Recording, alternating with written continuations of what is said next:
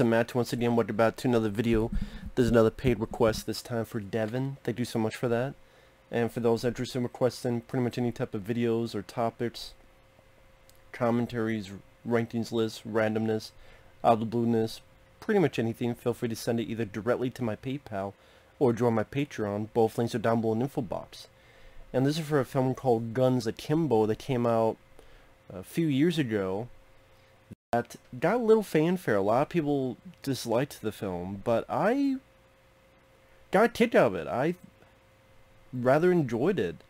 It seems like the kind of movie tailor-made for me, because it's trying to have that Crank 2 energetic video game movie aesthetic and just balls to the wall, that same vibe. It's over the top, it's not realistic in the slightest, but just, I found it rather fun. The idea of the film is, it's in a future where live streaming death matches are real between criminals and psychopaths, and people broadcast it. Which is, I mean, similar to The Running Man, things of that nature. So, Daniel Radcliffe from Harry Potter, which I found interesting that he would really try to take different, unique roles. Like, he was in this film called Horns, this movie, to try to get as far away from Harry Potter as possible. But, I mean, it does create some variety of the type of roles he tries to pick up. And I rather liked him in this role, where he works for this company. They're doing like this shitty phone game type of thing, and he trolls the trolls. He gets on his computer, and all these asshole trolls, he trolls them. And it's this movie's very video game inspired.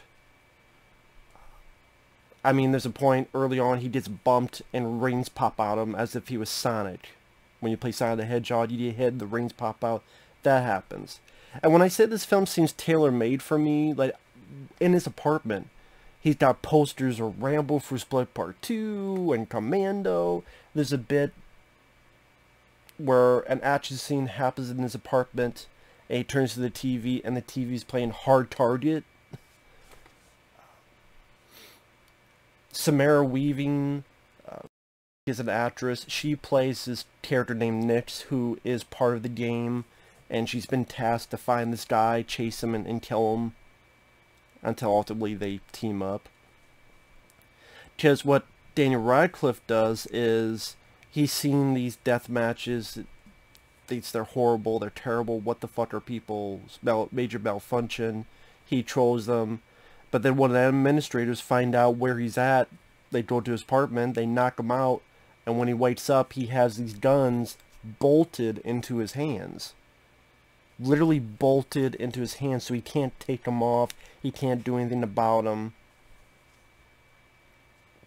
And so what do you do when these guns are bolted to your hands? So he can't really pick up anything, he can't really do anything, and then you're forced to be part of this game, live streamed, and he's pretty much running around trying to get away from this Nix character, again played by Samara Weaving. Yeah, plot-wise, there are dumb moments. There are times where you just go,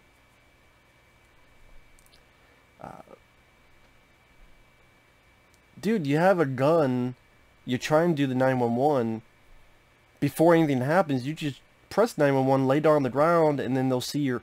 There's times people could clearly see the guns are bolted to his hands if you have eyes. There's a point that the cops have the guns on him, he just get flat on the ground. It's like, look at my hands, look at my hands. I think if anyone had common sense, same with his girlfriend. And then even later on, well, it's not his girlfriend, his potential, or ex-girlfriend I should say, his ex-girlfriend, and you know, she immediately runs out before he could explain, and then later on the phone he's like, yeah, I tried to explain, these things are bolted to me. It seemed like, as crazy of a situation as this was, again, if people actually looked, you could clearly see they're bolted to his hands. He's not doing this on purpose. Or like the cop could just shot him in the knee. But despite certain logical issues, it was just fun. I thought it was a fun, entertaining movie. It's a lot of style.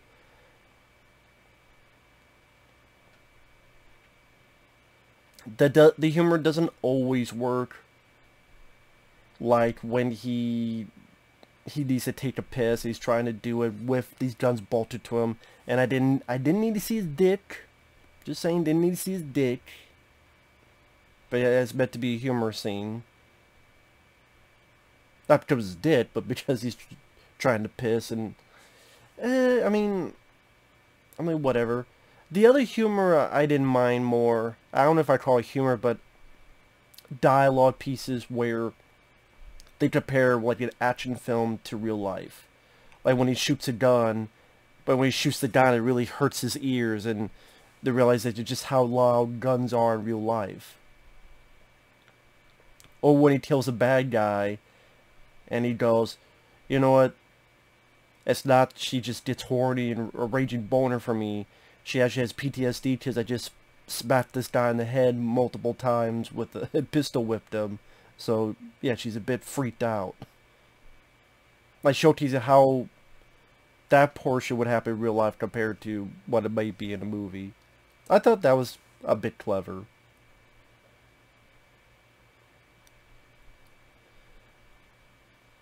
And, you know, Daniel Radcliffe's on the run, and I liked Samara Weaving. She at times gets coked up or does drugs, and when she does, it's like a superpower for her.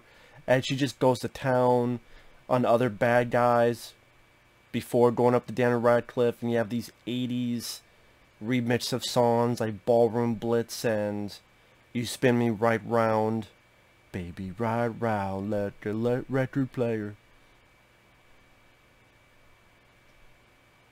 And throughout the film, Daniel Radcliffe grows a pair, becomes a bit more manly, even stands up to his boss. You fuck you, and fuck your job, and fuck that. There's a mascot for the phone. Fuck that fucking chipmunk. And someone goes, it's a squirrel. And it's like, whatever, just stop being a dick. I like that. Again, I think Daniel Radcliffe, he's a decent performer, decent actor. It was nice to see him play something a little bit different here. I never thought I would see him in this type of action film, but I thought they handled that rather well. And it's Samara Weaving, she's definitely enjoying her role. Okay, there's a bit where she gets her finger cut off. Or blown off, I should say. And then when she talked to Daniel Radcliffe, he says something, and she does this. And then Daniel looks at her hand and goes, what does that mean? Shit! And then she picks up her middle finger that's blown off, and she puts it there. Well, again, that did make me laugh. And it's fairly violent. Even the bad guy I didn't mind. It's a tattooed, heavy bad guy. I forget the actor's name, but at least he's playing it with a certain sense of energy, and he's having fun with the role. Like, someone disagrees with him, he chokes him out. Get the phone, get the cell phone. Wanting to film any and all types of violence. Yeah, at least he's having fun, and there's a lot of times a villain comes off as bland, or just generic, or just boring. I wouldn't call him a great villain, but again, at least he's having fun. And again, at least he's bringing a bit of energy to it.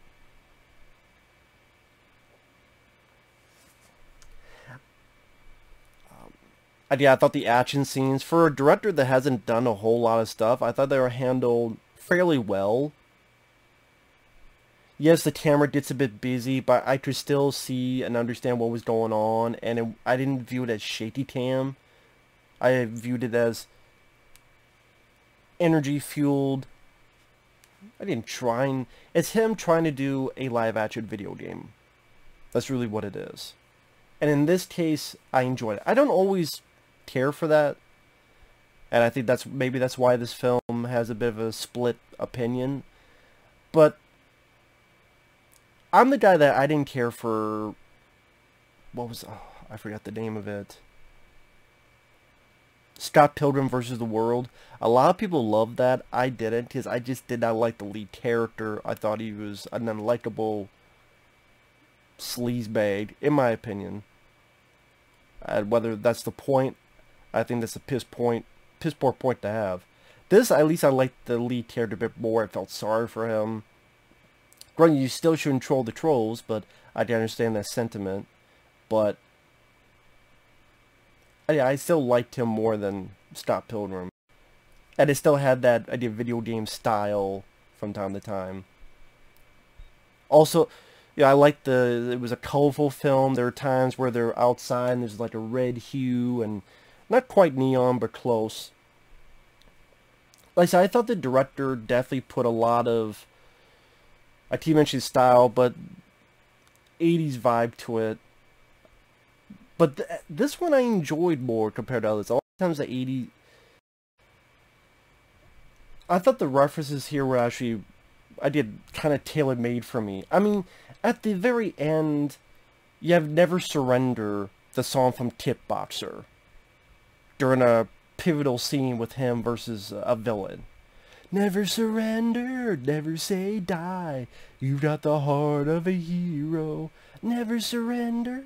And that was just satisfying. It was satisfying the first time I saw it, and here, it goes by at a quick pace, it's not boring. The acting I thought all around was fine, or good. Like I see the action scenes, the shootout sequences were filmed well enough. I understood what was going on. It is R-rated. And there's certain bits like this car chase where Samara Weaving is in a motorcycle, gets on top of his car and is revving the wheel trying to take his face off with the wheel of the motorcycle. And then there's a crash and a slow-mo and he goes through. Oh shit. Oh dude, like that made me laugh. So I found it an entertaining movie. Again, the only few flaws I have is not all the humor works. There's a point where they keep cutting back to the audience and what the audience thinks and what the audience says. So you get like these random people. I didn't care for that. This happened in other films to more successful nature, like The Truman Show. The Truman Show, it would cut back to random audience members reacting to what's going on, and I was fine with that. Because I thought that worked into the story of, you know, these people cheering on Truman to do the right thing. Even one guy, hey, let me go read a book. Here, I just didn't, when it cut away to these little bits, I didn't find them interesting. I didn't find them funny. I think as you could cut them out, it would not have mattered a bit. So I didn't, all these members it cuts to, there's really nothing to them. It's like one guy in a bathhouse and one guy in a chair eating, and there's really nothing to them, and nothing really culminates with that stuff. So other than they cheer too, but nothing else. I don't think that was needed. And again, there are times where I'm like, there's a cop that gets hurt, and he helps him, and he calls.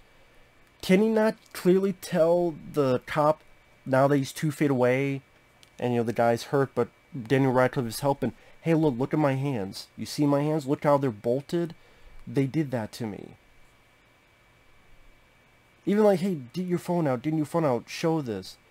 Okay, I don't want to get hurt, blah, blah, blah, but this is what happens. Could he just, like, tell the cop this, and then wait there with the cop? Like, the cop is so blind he can't see that this is literally bolted into his hand, which there's no way you could do that yourself. So I say, there's certain logical issues, and again, it's not a perfect film, but I did find it an enjoyable film. I think it was on my list of, like, my favorite films of that year. And I thought it was creative. Never seen a setup like that before. Fast energy, entertaining. Yeah, I like the lead. I like the references. They didn't make me groan or cringe like other movies do. Fuck, there's a reference to He-Man that's way better than the entire new He-Man cartoon. Samara Weaving gets beaten up by a hammer and then gets it away, gets some cocaine with the hammer, like, I've got the power! It beats the shit out of the guy, including right into his fucking balls. That was a better reference to He-Man than Kevin Smith's He-Man cartoon.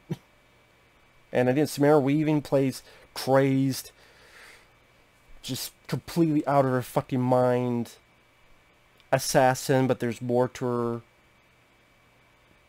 She has a little past as to why she's doing it. Again, ultimately they team up.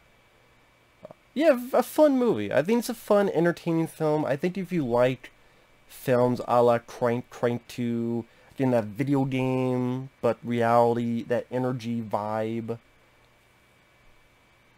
frenzy, it's not everyone's cup of tea, but I quite enjoyed it, and I think it's a little bit underrated. I don't think it was as bad as people made it out to be. That's just me. It's definitely got more creative juices than a lot of films this year. But like I say, it's kind of was tailor-made for a guy like me. So, with that said, thanks for watching. Take care. We'll see you guys later. Bye-bye.